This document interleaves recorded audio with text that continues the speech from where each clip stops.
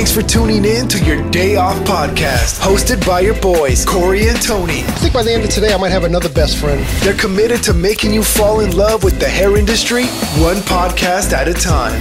You're going to grab a lot of information. Yeah, you're going to learn a lot. Presented by Hairstyle. Ladies and gentlemen, this is it. Your Day Off podcast will begin after a word from our sponsors. Hey, Tony, there's something that every solo entrepreneur needs to hear.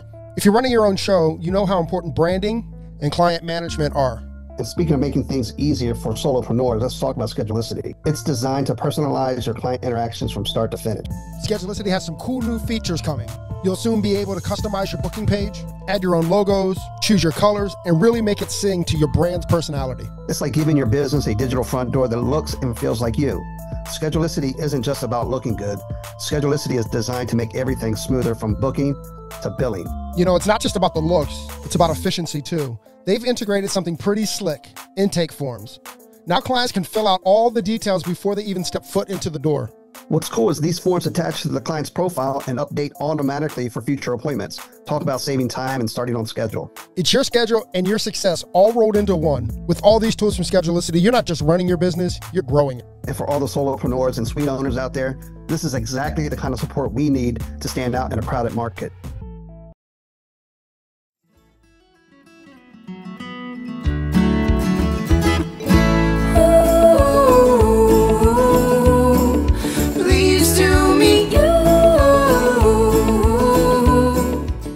Hey, welcome to your Day Off. My name is Corey. And of course, I'm sitting with my best friend, Tony. What's up, buddy? What's happening, brother? First, big shout outs to ABS for once again bringing us out to Chicago and letting us take over one of their rooms to do the podcast. So, you know, thank you to Kate Gallagher and Frank Volko for bringing us out, and really the whole ABS team. Yeah, I love those guys. And it's funny because when we stopped the podcast and waiting for the next podcast to start, they make comments how the room just goes so silent, right? When we're not in here? Yeah, I'm sure it's you. So, but no, just the energy that the podcast and everybody just brings to this room and just into just ABS, is one of my favorites. Yeah, there's no doubt about it. I love the show circuit. I love ABS. I love being here. I love the energy that it brings. You know, like I know like the shows can be daunting, but I also can't imagine life without them. Yeah. Kind of like with Schedulicity. Schedulicity, yeah. Another stupid. A big thank you to Schedulicity. They're sponsoring our weekend.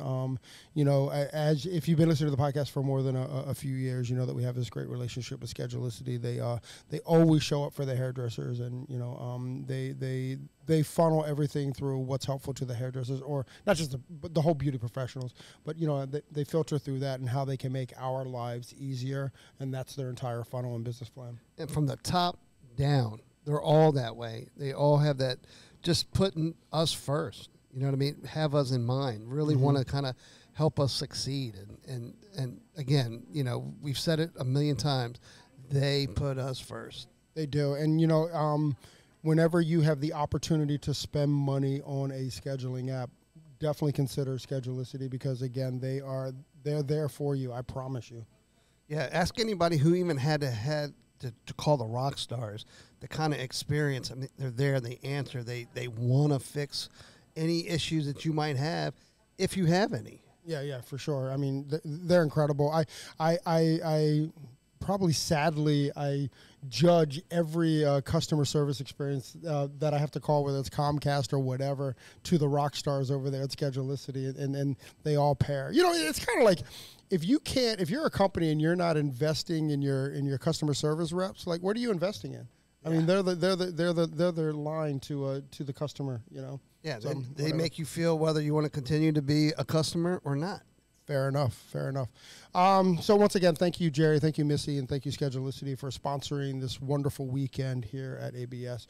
So this is really cool. When we do live podcasts, we get to jump on air with people that we see at the shows, and it gives us the opportunity to chat them up. This is our second attempt at this. We tried to do a podcast last year, but that didn't see its way through. But I'm glad today that we get to finally chat with our friend Jack Howard. So interesting thing about Jack is, like, we actually live in the same city, but we live We live there. I don't know. Jack kind of lives out of a suitcase someplace. He was just going over his schedule, and it's absolutely absurd. The next time he'll be in D.C., I think it's going to be in August sometime, and he allegedly he pays taxes there. We'll say that. Right. So that laugh that you hear, that's Mr. Jack Howard. Jack, man, welcome to the show. Oh, thanks so much for having me. I'm pleased to be here, and I do pay my taxes. Thank you very much. In D.C., right? In D.C., yes. Yeah, you're never there, but you pay your taxes in D.C. I'm a resident there, so yeah. That's crazy, man. I mean, again, listening in, he's just traveling everywhere.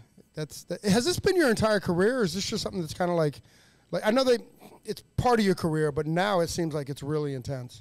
I think it's definitely part of my career, and it's very much part of my story in the last decade or so that there's so much travel. But, you know, I mean, I started off like everybody, in England, 16, shampooing hair, you know, being sort of that boy that sort of picked up pin curls and, you know, rollers, or had rollers thrown across the floor because he wasn't focused and things like that, you know. But yeah, it's great. I love the industry because for me, there are so many different facets to it that I didn't know when I was 16 and 17 and 18. And I've been able to do so many different things, and it's kept it so interesting for me. So yeah, it's good. It's a good industry. So you found the industry around 16? Yeah, at 16 when I started full time. I had I've been hairdressing 42 years, so it's a long time. And when I was a teenager, to Saturday money, we used to call it in England, and so I had a part-time job on a Saturday shampooing in a hairdresser's, because I didn't want to work in a grocery store, and I didn't want to deliver newspapers, and I thought it would be glamorous, and it certainly wasn't. But it was a lot of fun. There were some interesting characters, and I liked it, and it felt at ease for me. It was good. That's amazing. So, like, it's interesting that, like, you like you said, 42 years into it, but it wasn't something that you went into as a passion. It was just kind of like, I need a couple extra bucks. Well, then, yes, a couple of extra bucks. And then when I was 16, I left home at 16. And it was a difficult period for me. And what would I do at 16? And so I wasn't going to go to university. I didn't want to work in a shop. I couldn't work in an office. I would have killed me. And I thought, well, there's something that I know where there are people that I feel comfortable with. And I was clever enough to think about long-term goals rather than short-term goals, because it certainly didn't pay very well to be an assistant. But I'm sat in Chicago, you know, and I grew up in a small town in England, and I've traveled the world with this career, and it's fantastic as I look back on my story. That's incredible. When did you know, like when you started doing hair and like you knew that this would be your career path? That's a really good question, because sometimes I sit and I still don't know. And but I think when I first started full-time hairdressing, I was just trying to run away from life, and I sort of buried myself in that. And then I went to London pretty quickly after that, and I probably spent more time dancing on bar tops than I did really focusing on hair. I mean, I was like 19 in a great big city. It was like a boy in a candy store. It was when I first came to America in '93 that very much an American story. I'm eternally grateful to America for it, because American hairdressers showed me the commerciality of hairdressing and how you could actually make really good money by turning up and doing solid work. And I had never experienced that. It was all very much the artistry in England, and it was like the craft, and you earned nothing, and it was difficult. And suddenly in America, the paychecks were, they wanted you to work, but the paychecks were just like, wow. And then you could see what you could do with life, that suddenly life was bigger, and I've always loved an American hustle, the idea that you can have nothing and become something. Whether or not that's true, it certainly was true for me, and it's been brilliant. Do you think that there's you're talking about the artistry and the craft of hairdressing in England, do you think that that's like a Sassoon hangover?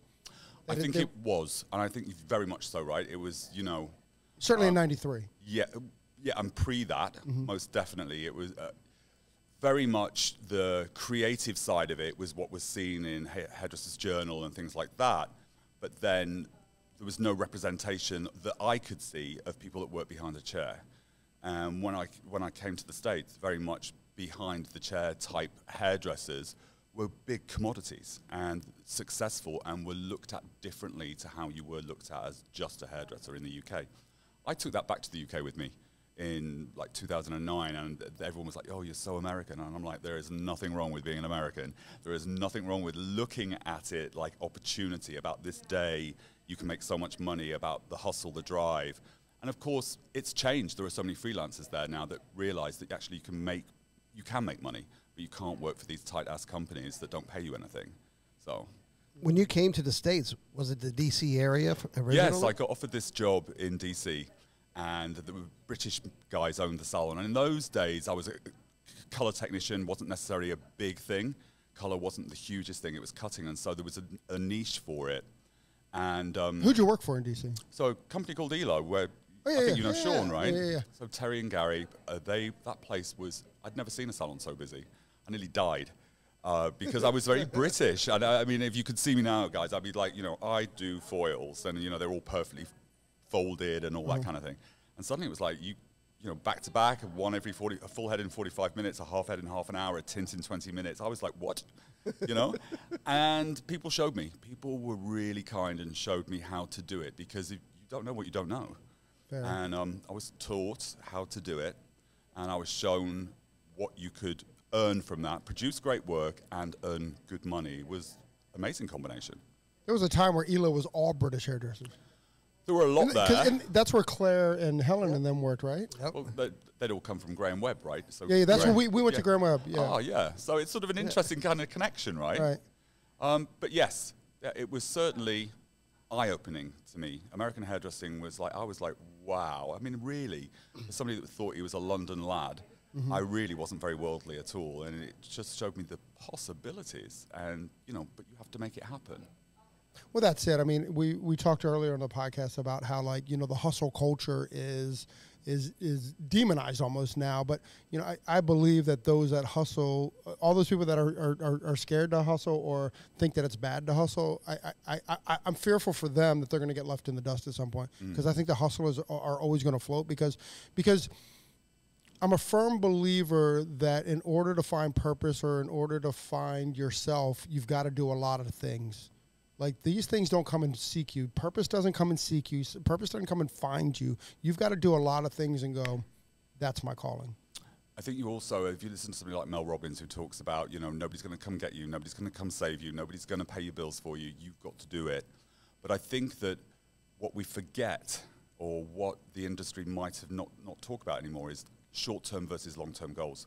So you work a trade show, you don't necessarily get paid for it, but you get to meet loads of people, or you get to be showcased to lots of people because you're working it and people see you, and there's opportunity in that. It's you might do something for a product company when you're starting out and they don't pay, but they provide the video and they help you build the content, and there's connections, and our industry is about connection with clients and with co-workers too. So I think that I have been able to collaborate, and long-term payoff has been better than short-term payoff. I mean, obviously, I'm privileged in a sense that by the time I started doing that kind of thing, I had some money in the bank and I could do it.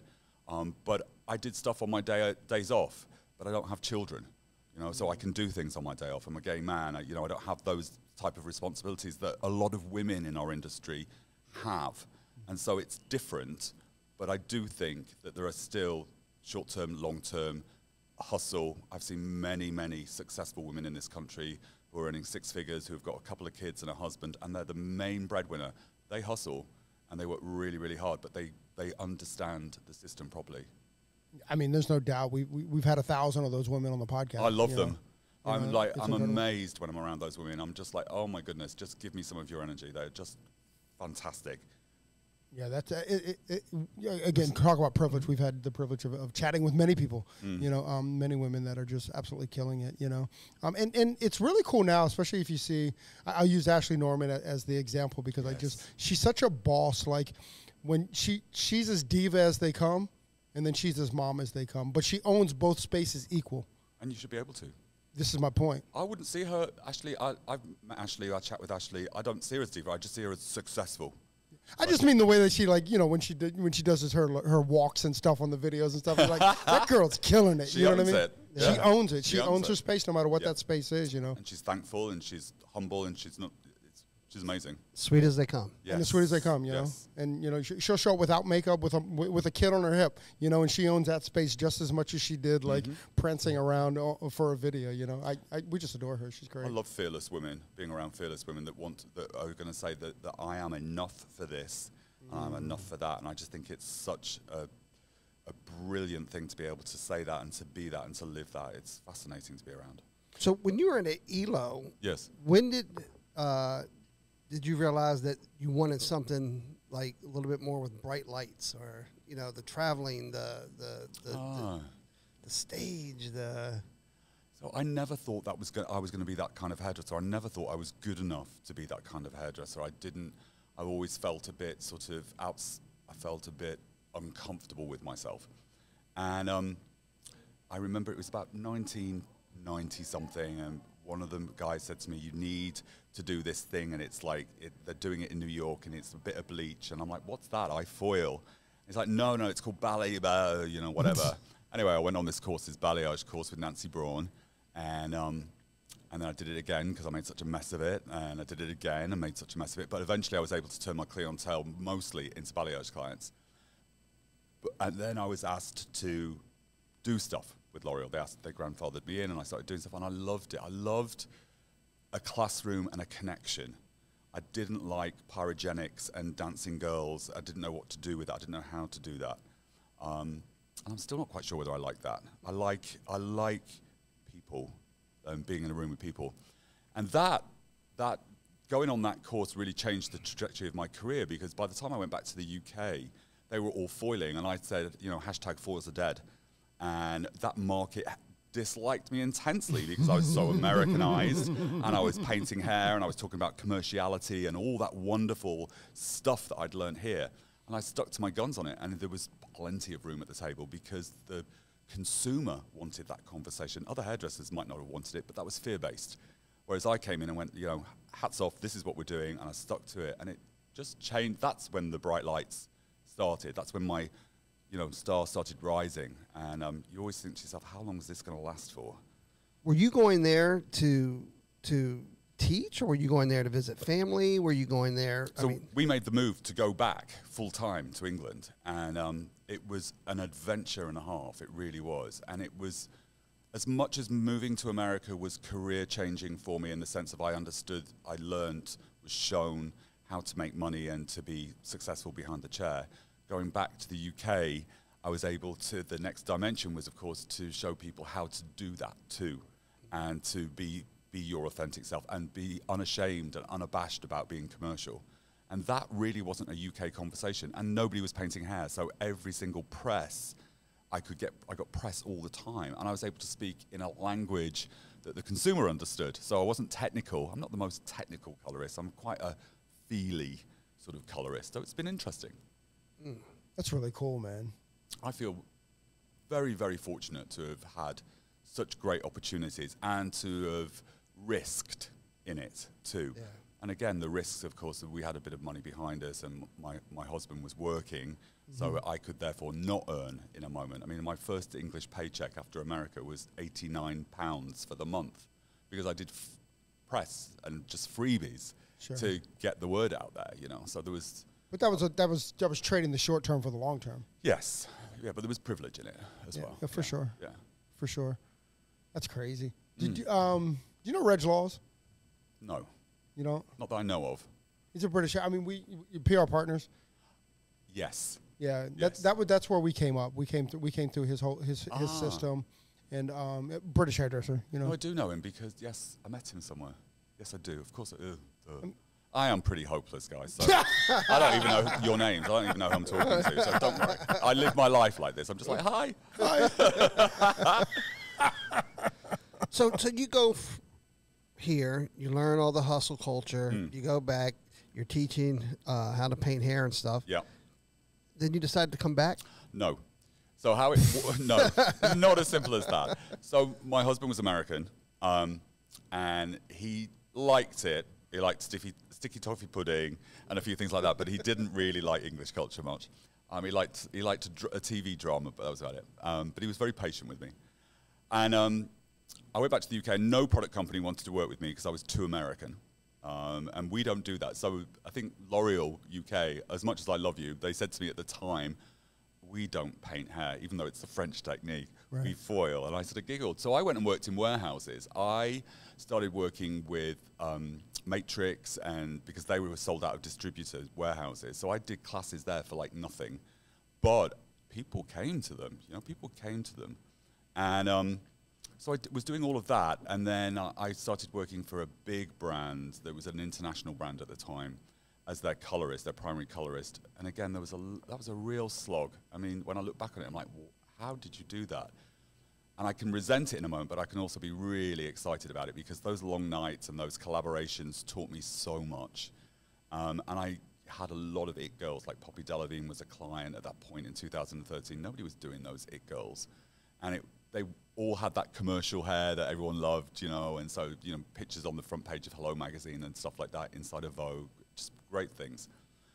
And the product companies then started seeing, and I started working with a brand, with L'Oreal Professional UK, and then they offered me an international role, which I was like, oh my goodness, an international role, what's this? I mean, yes, I've worked in the USA, yes, I've worked in the UK, but internationally traveling was a whole new ball game to me. But after a little bit, I felt I wanted something else, and I got offered a global role with Schwarzkopf. It was a smaller company, but it was a bigger role, and so it was sort of a side was upwards, and it caused a bit of a ruckus, but it was a great experience for me, and did some great campaigns, and still working in the salon, because I've always felt like what I always brought to the table that a lot of artists at that point didn't, was that I worked behind the chair, I looked after women, I heard the issues, I kept my finger on the pulse of what was happening, which is important as a colorist, as a hairdresser. If you go into a boxed room without any windows and don't see anything, I think you can lose track of what's going on. And then the pandemic came. And the pandemic was, what do you do with that? And I'd been very successful as an analog hairdresser. And then the pandemic came, and there were no worldwide trips. There was no global role. There's nothing, and there were no clients. Mm-hmm. You're at home. And a very good friend of mine said to me, you need to get live on Instagram. I'm like, what? Insta what? Insta what? Yeah, I mean, I had a little bit on there, but nothing really great. And I didn't know how to light anything because I'd had people lit me, I mean, when you do these big brand things, there's a whole team of people making you look spectacular. And I'm always thankful to those people because, without them, you don't look great. And I need them to follow me around because I never look great. Well, I wish I had that. I wish I had that too. But I learned how to light myself. And so I started off with a ring light, and then I ended up with box lights. And you figure out, and I went live twice a week all the way through the pandemic. I found some doll heads in the spare room. I had some products. I just did what I did in a classroom, but I did it online. And, we had 3,000-4,000 people a week tuning in to that and commenting. And it wasn't brand specific. The product was always there because that's what I was using. But people were feeling free to say, oh, I use this product. If you use it, this is how I do it. And this is what he's saying. And this community of, we were decimated in lockdown, our industry, right? I mean, we were just treated so appallingly. And but built a community that got me through it too. But in that time, with Dwayne going between two countries and sort of worried, really concerned about, we're only one government official from locking us into our country and maybe not being able to be with each other. And he's like, no, I want to go back. And I'm like, oh, okay. And then, so we did it. And just as we're coming out of the pandemic, we made the move back. That was a very long way to get around it, wasn't it? See, I mean, you don't even need to interview me, right? Just let him chat away. Let's give him a question and go have dinner. Yeah, come back and he's still talking. Oh my! How did you, when you were talking about doing once a week for like an hour or so? Twice a week. Yeah. Twice a week how did you have enough content? Because I had enough doll heads, so so we. But even enough like to teach. You said you were teaching just what you taught in the salon, So I taught from my house, and I taught how to paint hair. So was it basically the same class each time that you taught it, or? Well, I'd hope to think it wasn't. I wasn't on But repeat. what I'm saying, for a couple of years, I mean, that's a lot of classes. No, it was 9 months. It was 9 months while we were in lockdown, and so we did. started off with long hair, right? Because everyone paints long hair, and I realized pretty quickly that nobody paints shorter hair or medium length hair or bobs. And so I started doing commercial haircuts that you might find in the middle of any city on a woman of, say, 40 or 50. They might have turned that bob into a shorter in the back or something, and, you know, sort of standard stuff, or fringes. And I would spend time talking about how you would do that, and then, you know, problem solving and answering questions. And then I had some people pop on and sort of talk to them. But there was always something to offer. I mean, there's, you know, a huge amount of experience, and lots of people said, oh, you shouldn't be doing that because it's free. And I'm like, why not? The online is very different to in person. And, you know, and I think it helped people, and it helped me, most importantly. It helped me get through a very difficult time. A lot of people needed that at that time, you know, yeah. especially in our community. Like you said, we were decimated. Yes. Yeah, it was, and I think that we've struggled since, in many ways. You know, we're people anyway. Yeah. Yeah. Yeah. It is. I mean, I'm backing up because I don't want to get into it. But let's not get into it, as they say on TikTok. Yeah. But what happened for me was I had like 40-something thousand followers, and I ended up with 230-something thousand, and just great interaction, and people felt that they could, you know, there's no trolling going on. It was people in our industry asking questions, helping each other out. It was. I'm very proud of that. Probably the proudest thing I am in my career, really, because I didn't get paid for it. I gave it freely. It helped people. It helped me. I mean, it's like in a very difficult time. Being consistent, you know, you said twice a week, every week. Being consistent, that helps too. I mean, especially going from 40 to 250. But then that's not the reason why you were doing it. But that's the benefit of Well, I could plan my week, right, besides ironing the sheets, which gets very boring, right, you know, and sort of walking the dog in the 15 minutes you were allowed to by government officials, and how many cakes can you make, and, you know, you couldn't go out. It was also planned the week. I could say, okay, so at 1 o'clock on a Tuesday and 1 o'clock on a Thursday, I'm going to go live for an hour. 2 hours before that, you're doing lighting checks and making sure the doll head's right, and, you know, and the day went for me as well. So filling the time. Filled the time in a positive way. And to be, like I say, to be successfully in an analog world, and then to do that digitally at my age group, that's something that isn't that necessarily that common. Yeah. Were you scared of that? Like that you wouldn't, that you couldn't understand it, or that you weren't going to understand it, or Understand just so what? driven? Just that with the age gap, and like how do you communicate with, you know, a 20-year-old hairdresser in this format? No, I wasn't scared of it at all. I had no expectation of it, which was great. I mean, I didn't expect for it to blow up like it did. I thought maybe, you know, 5 people might watch or something. And age group-wise, I've never had a problems hanging out with younger people or older people. I don't say this is the way you should, this is what you should do. I've always taught this is how I do it. And I think there's a big difference in that. And this is what's worked for me. And just because I did this when I was younger, I don't expect you to do that now to have a great career. This is just my experience. Wow. It's really good. Yeah, that makes sense. And doing it for the right reason, and not doing it trying to for the likes or to help yourself, or to help, you know what I mean? Trying to make something So the likes are like a drug. Because when you, I mean, you know, 4 point something million views on one of them. You know, it's like when Reels hadn't even started, it had only really just started. I mean, the millions of views and likes, it's a drug. And it's like, how do you get more of it? And it starts kicking in. And the only way that stopped for me was when my husband died last year, and I just couldn't do it. I couldn't do Instagram. I didn't want to do that. And I stopped, and you know, the figures have dropped. But also, I don't feel addicted to it at the moment either. So it's sort of like it's changed. My world's changed again. Wow. You brought it up. How did your husband pass? Well, I don't really want to talk about how he died, but it was sudden. But I think that for me, it was interesting because I had a lot of international jobs on, and I stopped, and everyone was like, work through it. And I'm like, I cannot work through this. You know, we've been together 22 years. I can't work through it. I can't manage other people asking me about my grief. And we work in an industry that's very sort of people-based, and everybody wants to kind of like, what happened? How are you? Some people want to cry with you. I didn't want to manage other people in it. I needed to look after myself. So I took 4 months out, and, you know, went through all sorts of things, and then slowly eased my way back into some trade jobs, and everybody at all the events was just so brilliant with me. I mean, talk about community holding you.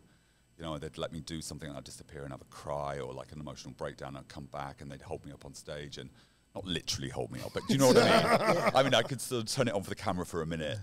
And I mean, I was just amazed at, I think that, you know, what you put out in the world, you get back. And I think all that other stuff, the outpouring of people of support was just absolutely, this industry is amazing, amazing. And my European jobs were like, don't worry, you've always turned up, so this isn't like a character defect, this is just a moment in time for you.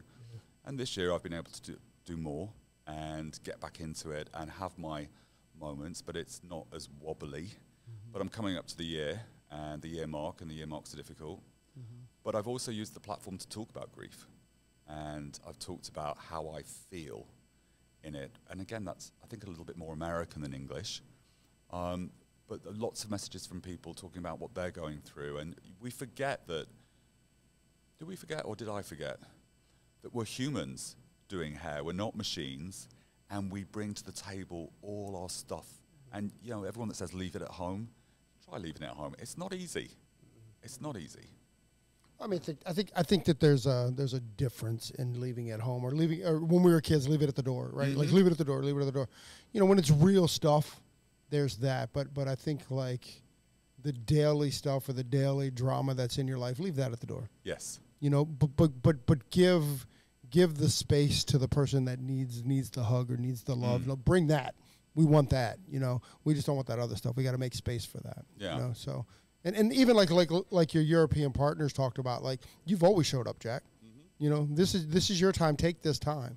You know, to me, it's kind of the same thing. It's okay to bring that into the salon because you know you probably need that. But you know, as far as like your daily drama or your drive to work or something, leave that at the door. You know, I think it's a different thing. You know. Yeah, I mean, sometimes I wish I could just leave myself at home and go to work, but of course we can't. We can't. It's not the nature of our game. Our game is that we need to be fully present, or as present as possible, to do the best that we can do on that day. And that's what I try and do every morning when I get up. I remember when everything went down and just watching the outpouring towards you, and I was like, there's moments in this industry where it's very frustrating, but there's also moments in this industry where you're very proud of this industry, and that was one of those moments, just to watch like the outpouring of support that we saw, certainly digitally. Super grateful. I am super grateful for it all, and you know, I don't want to turn this into a death podcast. No, we'll move on. But I was definitely one of those people that thought, you know, death, grief, okay, you've had your time, now get on with it. And it's not like that at all. It doesn't work that way. It's not a switch. No, it's not a switch. And it's been fascinating to me how it's sort of changed how I even see the industry and see the day-to-day. Sort of death does definitely change you. And again, you don't know until it happens to you. Right? Yeah. But it's like, definitely, I don't think that he would want me to be sat at home like weeping or throwing myself against the wall or drinking or whatever. I think that he would be proud of the way, I'm certainly proud of the way that I've said, okay, I'm going to walk through this fire. I'm going to do the best I can with it on any given day. And if I lose the plot, I'm going to apologize straight away, and I'm not going to use it as an excuse. I'm going to pull myself back in and lose it at home, not lose it on someone else. So. That's very, I think the word's evolved, right? I mean, don't you think about, I mean, I'm in my mid-50s, you're in your mid-50s, Tony's in your mid-50s, and just like, it's amazing if I think back about how I would have responded to whatever life throws at you at 20, and how here's the difference. At 20, I would have reacted, and now I respond. Now I take the moment, and I give myself the beat to respond instead of reacting. Yeah. The pause before you react, yes. Yeah. And if I feel a reaction, like I know, too, that this is the body reacting to the situation. This isn't an excuse to lose my shit. Yeah. We all have to learn when we learn, you know, so it's interesting. That's really great. So I'm really interested to talk about Social Art House. Like, I think I don't want to spend a lot of time here, obviously, but I just think what they're doing for the artist is fascinating. I think that what social art, and this is the way that I understand it, so if there's something that I don't understand, if I'm understanding it wrong, please correct me, but they're almost like an agent for hairdressers. Yes. You know, it's almost like certainly with social media, like all these like quote unquote stars came out from nowhere, and I think my perspective is that the brands took advantage of that, but because they had to. Like they were losing the narrative, and how do they not manipulate, that sounds wrong, because I think that they were just trying to figure it out, but how do you figure out controlling the narrative by giving space for different artists? And now we kind of have a middleman, so to speak. Oh gosh, there's so much in that. Shall we unpack it? Yeah. Let's do it. Let's get into it. We're not scared. We're not on TikTok, but let's get into it. So I think that these people didn't come out of nowhere. These people they were already here. Just Fair. Social media gave them an opportunity to be exposed when lots of people maybe at the table or wouldn't let people in, or there was a situation where, you know, you didn't have to be in a big city to suddenly find success. I love the fact that our social media stars were commercial hairdressers, so it's a plus for me, right? Mm-hmm. There was no avant-garde in that. It was like tips and tricks that I use at home in my salon to make me successful. This is how I get these results. I think brands at one point, certainly in the USA and the UK, they're the markets I can really speak to, were behind the artistry, and they had, you know, in the UK very much it was like the big spenders got to be on stage. That was the plus. But the big spenders didn't always speak to necessarily other salons or didn't showcase what they really did commercially. And suddenly all these influencers, and I put that in, you know, quote, can you see me? Maybe? Yeah, you can. Okay, so yeah, it's like that. I'm doing this. Look real close into here. Do the quote. Yeah, quote. And these influencers were talking about commercial tricks, and they were using product, and they were far more reach.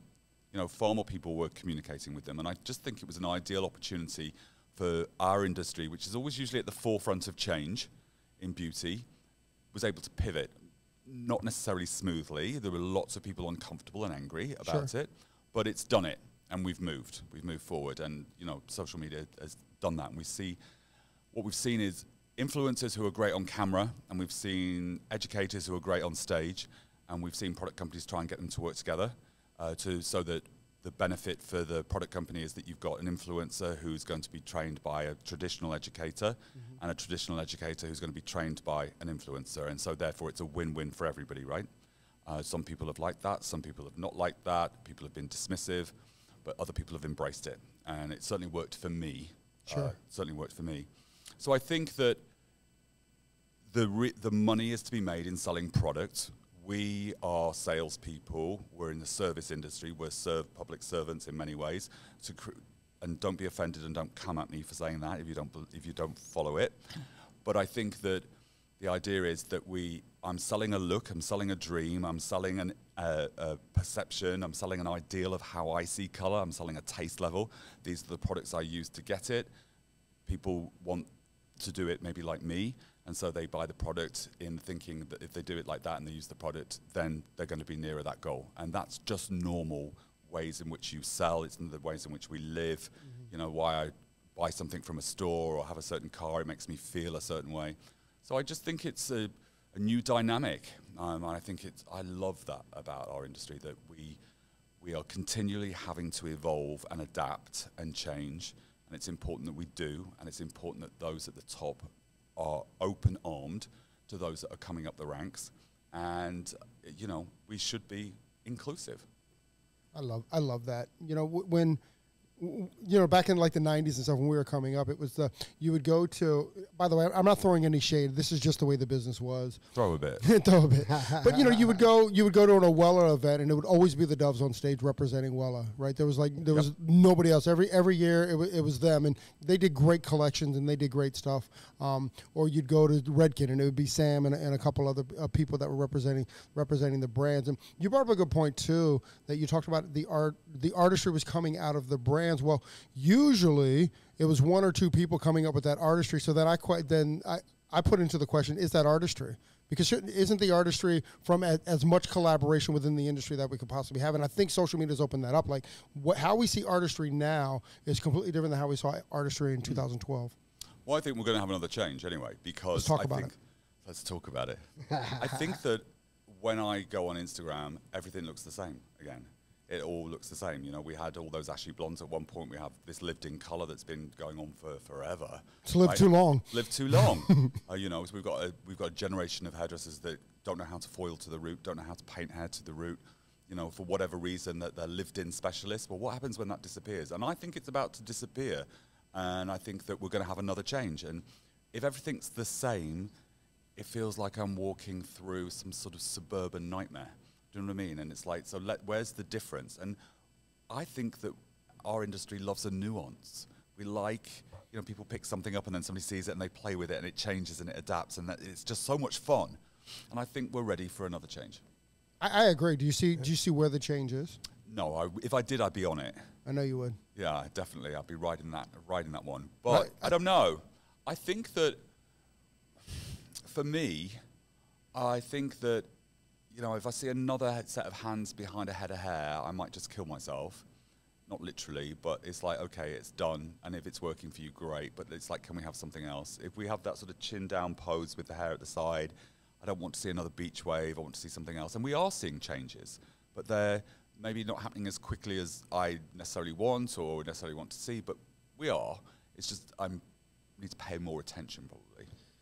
But we set social media up for that, right? So you have influencers that set the stage of, you know, this is what I'm doing, and the biggest flattering thing someone can do is copy, right? Absolutely. So now you have all these influencers up here, created all these things, and then you have a whole industry that copied and recreated. Now, like you said, now it's all the same, right? Yes. So to figure out what that change is going to be massive.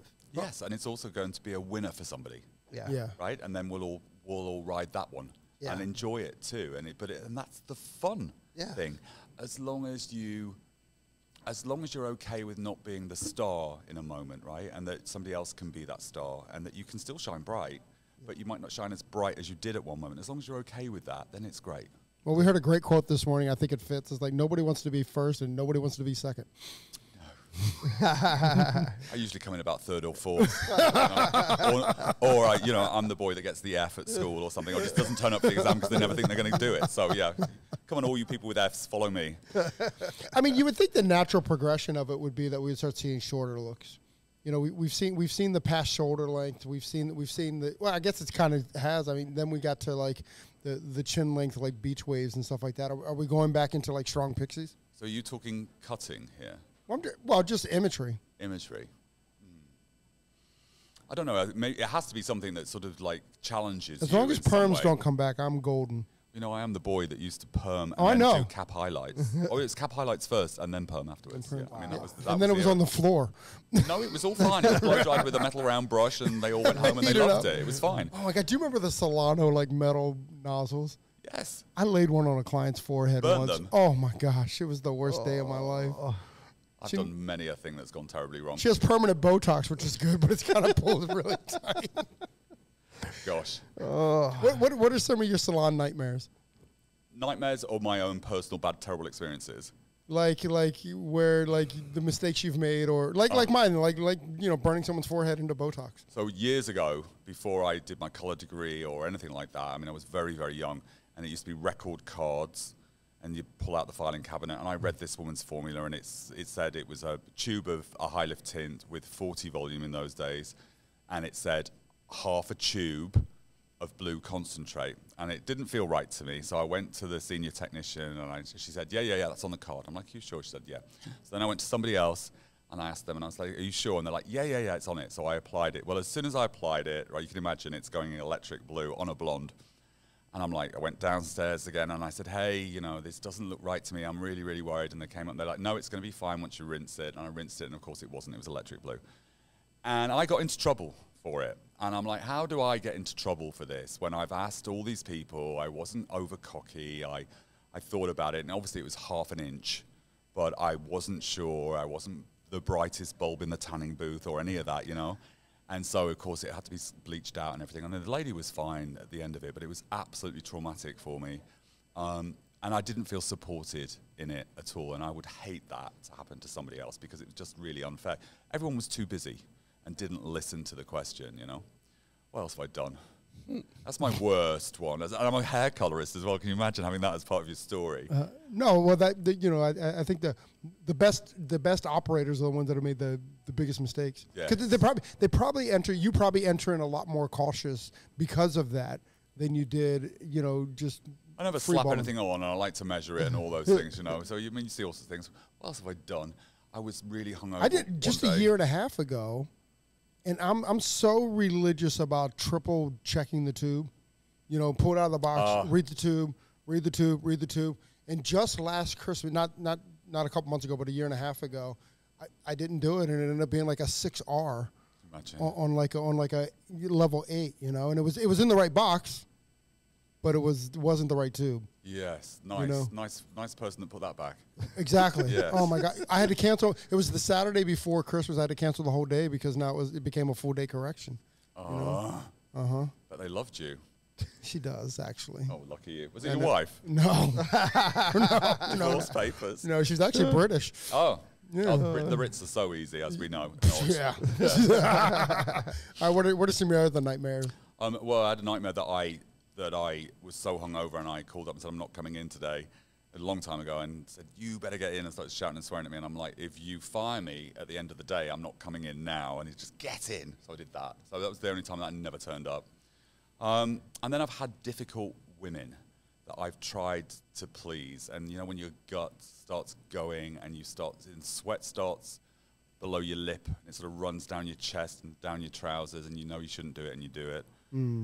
So difficult women, I think, who have unrealistic expectations of what their hair can do, and that I've said yes. And I think one of the great things about being older is that I've learned to say no, and not no out of fear.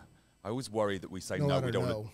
No out of no, because know that it's not going to work. I'm not going to make you happy. And I'll happily say, I'm not the colorist for you. And people don't like that. So I found in the last decade that I've been much stronger in that. Imagine being 40-something and still saying yes. I'm slow, very slow. And also that whole kind of valuing what I do, it's like that I talk in my education about, we put too many things in the hair. We don't need to do that. The contrast is our best friend, depth is our friend, and everything. And I can sometimes see myself putting an extra one in, or they're like, oh, can I have a few pieces down? I'm like, oh yeah, there's no charge for it. I'm like, why are you doing that? You do you know what I mean? I've got bills to pay myself. And I'm like, oh, those kind of things are the real nightmares for me. The disasters, yes, I've cut somebody's hair too short, or the color was off, or there was hot roots today because I didn't know what a hot root was, or I thought, 20 volume says it'll cover grey hair when actually 12.5 would have been fine, or 10, and all those things that you kind of figure out who the colorist that you are. But I think that the people skills, it's taken me a long time to learn them, and a long time to be kinder to myself in it too. And it's like the last thing you want is a red flag client that breaks you. But a red flag isn't to say no straight off, and I think that's what people do. Red flags are warnings. Yeah. And you look at the warning, and whether or not you're strong enough to take it on or not is different. But there's also the other thing, and of course, is the fact that if you need the money, you're going to have to do it, Maybe. It's not easy out there, right? It's expensive. I mean, have anyone's been to the grocery store? It's expensive. Yeah, it's expensive. Yeah, and everyone's complaining about us putting our prices up. But yet all our bills are going up too. So it's like, we live in the same world. Yes. We live in the same world as everyone else. It's funny, like when I was in my 20s and 30s, like you talk about the clients that you're kind of like on the fence, or they're red flag clients, and like my ego would say I could fix it, which then ended up like 3 days later, like oh my gosh, why did I do that? Now I'm still dealing with it. Well, that phone call, I'm not happy, and you're like, oh, but you probably. I'm glad we're in the same city, because when I get that call, I'm gonna say, go see Jack Howard. I'm gonna say I'm out of town, but I'm not happy, or it's not bright enough, or the biggest problem I face at the moment in America, I think, is that women that have their highlights done every 4, 5, 6 weeks. And it's like, there's that regrowth line on there from a highlight. There's too many highlights. And you're saying, hey, hold on, slow it down. We'll do this and come back in 8 weeks, and let's have some depth in there. And the people have got the money to pay for it, and they want it. And it's like they've got to work through that difficult period of not having it and holding that person's hand. That's more difficult in England. It's more difficult to get them to come back more often, right, to spend the money. opposite, So right? it's the opposite. And so it's so fascinating to me that we seem so similar, yet we're so different. So different. So funny. He's going to do consultations. So how did you hear about us? Oh, Corey Gray. Well, he said he doesn't know our names. So it doesn't matter. We're going to have to reschedule. No, I'm remembering that name now, right? Write that down. Jack, here's a great hairdresser story. I'm about to throw Tony under the bus. He had a client go, "Have you ever cut anyone?" Tony said, "Nope," and then nipped off the top of his ear. Oh, And Literally, classic. as I'm saying no, boom. Shears slid in. Yes. Because I was doing scissor over comb, right? And he goes, "Have you ever?" I was like, "No." Bam. I was like, "Ah, now you're my first. Thanks for jinxing me." Jinx. And boy, do those things bleed. Yeah, they do, right? They do. Slap a tissue on that. Yeah. Yeah. I mean, A literally, it was A like, bit of towel. liquid peroxide. Jack, what's your what's your advice to your younger self? I don't know whether I like that question. Can we start again? Jack, what would be your advice to an up-and-coming hairstylist? I would say that, first of all, you should, before you decide to niche, everyone talks about niching, right? That's a social media thing. Make sure that you can do everything, right? So that you can do a finger wave, so that you can do a pin curl, so you can wind a perm on base or a roller on base, not just use a curling iron, so that you can cut properly, so that you can color all types of hair, so you can go to the root, away from the root, so you can play with all different colors and learn how to formulate. Then you can niche when you find out what you truly love versus what you're frightened of. That would be my biggest advice. I wish we listened to that. I sure do. Yeah, that's actually I'm a colorist as well, and one of my I don't want to use the word regret, but one of the things that I wish I had done was had a better understanding of cutting hair. And even now, like, I'm fascinated by extension work and stuff, but I'm so terrified of scissors that I don't even know how I would do it. So I'm really good at telling people how to do a blow dry and absolutely rubbish at actually doing it You're myself. Yeah, they hate me when I'm like, I need a blow dry that does all these things, and then I'm like, but I can't blow dry. And then I'm like, not quite right.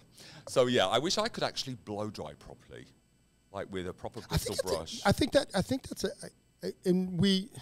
I don't know if I'm going to throw him under the bus. I'll throw him under the bus. We grew up in a British-based salon, you know, with Reg Laws, and when he first entered the industry, Philip Wolf worked with us before he moved to LA, right? And he said on the podcast, he said that, you know, I had a real understanding of structure and how haircuts worked, having like this British background, but I didn't understand how hair blew out until he worked for Privé in LA, and it's just like this French like understanding of how a blowout works, and between those two is the Philip Wolf that we get today.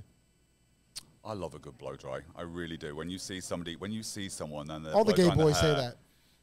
For heaven's sake. That's very. I thought you two were gay. No, we're not. You're an otter and you're a bear, right? The bear.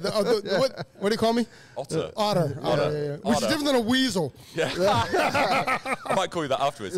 I love a great blow dry. When you see somebody blow drying the hair and the hair just starts moving and the lovely wave to it, and it's just so elegant and so fresh and airy.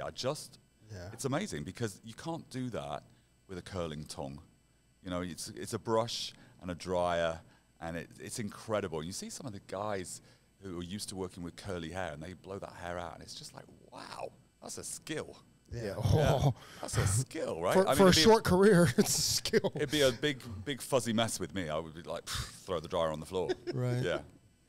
Do you think I'm accurate though? Do you think it is a British thing as not mastering the finish? So I think what you're speaking to is a specific part of the British industry that was all about cutting. But you know, when I Bring went, Vidal Sassoon back up. I'm not saying anything. But when I went to work in Mayfair, it was all big blow dries, brushes, roller sets on it. I hadn't seen anything like that in a long time. But of course, that was all those bouncy blow dries, and they're still doing them now, right? Because everybody seems to love a bouncy blow dry. So I think part of British hairdressing culture was about the cut, the artistry of the cut. But I think there was another part of it that loves the blow dry. But of course, in America, it was the blow dry, right? You know, you start off with Farrah Fawcett, and that's that fantastic 70s blow dry, and it's just gone on ever since. You know, the irony of this conversation that we're having now is when we interviewed Trevor Sorby, he was talking about the influence of Vidal Sassoon, and his quote was, "If you've ever held a blow dryer," we're talking about how his influence with Vidal Sassoon is bigger than the hair industry. Because if you've ever held a blow dryer in your hand, that's the inspiration of Vidal Sassoon. So I just found that fascinating. I'm not really that interested in the haircut, to be honest. I'm interested in the finish and the color, all the precision with short fringes that look strange on people and asymmetric cuts and everything. I get the fact that it's the artistry. I don't like it. I don't see it as commercial. I don't see it as particularly viable. So, hate me for that, but that's how I feel about it. Well, I mean, there's a place for it, right? I mean, there's a place for everything. Yeah. Right? There's room at the table for everyone, but it's just not my kind of thing. I like glossy hair. Yeah. Can't create it because you get the frizz ball, but you like the glossy hair. Well, that's why I need a great hairdresser by my There side, you right? go. As a colorist, Right. I can't do it on my own because it looks Right. a disaster. So I need teamwork, collaboration, all the things I talked about to begin with. Say By the yes way, to the I agree. dress. Say yes to the dress. I totally agree. I don't know too many colors that are great. You know finishers. Monty? Why do you keep asking me if I know all these people? Because they're our friends and they're in Who's DC. Monty? They're all in D.C. I know. I don't know. Who's Monty? Who's DC? Monty Durham Who's in DC. Oh, Washington, DC. Yeah. No idea. No, Yeah. Well, You know anyone in DC? not really. because he's never there. He just pays taxes. That's it. Like, Pays his taxes. I walk my. I live on Capitol Hill. I walk my dogs, and it's like I drive to work, and that's it. That's awesome. Jack, thank you for hanging out with this man. Actually, I've really enjoyed myself. I was trepidation coming upstairs. Is that real? Yeah, terrified. I'm terrified of my own shadow sometimes. But yeah, really nice. Fun. We're the nicest guys ever. You very much are. You're going to take me to the bar next, right? Well, no, apparently we're going to the lobby next because apparently The there's lobby. something going on there. I love a hairdressing party. Amateur night. That's Can't so take if you it love anywhere. a hairdresser's party, then you got to come to our show next year. Yes. Now, And it's local. it is not that local. Fredericksburg is Frederick, not... Frederick, not Fredericksburg, Frederick. Frederick is not local to DC. That's an hour, but my sister-in-law lives that way. Oh, she does? Yes. Is she a hairstylist? She lives in Stafford, so I could actually drive out. No, we're the other way. Where are you then? We're in Maryland. Frederick, Maryland. Oh, I don't even know that. Right. See what happens? Right. Boys have got me confused. Right. It's a friendly neighborhood. You'll like it. Where's Maryland? Jesus. I'm joking, everyone. I do know where the borders are. Right. So he clearly doesn't know the borders. You should see what he's wearing.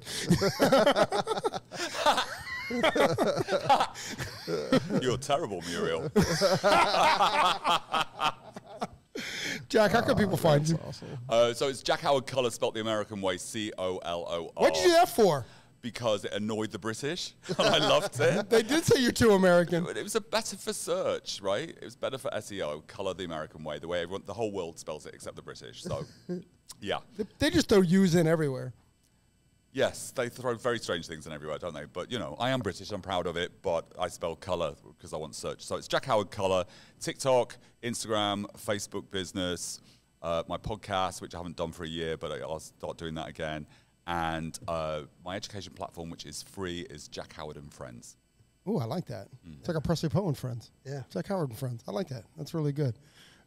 Jack, thanks again, man. Seriously, thank you for making time for us and coming up and hanging out with us. And hopefully you leave with a bigger smile than you came in here with all that nervousness and stuff. I've actually enjoyed myself, so thank you very much, both of you. Awesome. Well, Thanks, all three Jack. of you, All actually. three of you. Yeah. Shout out to Greg behind us there. Mr. Jack Howard, thank you very, very much for joining us on your day off.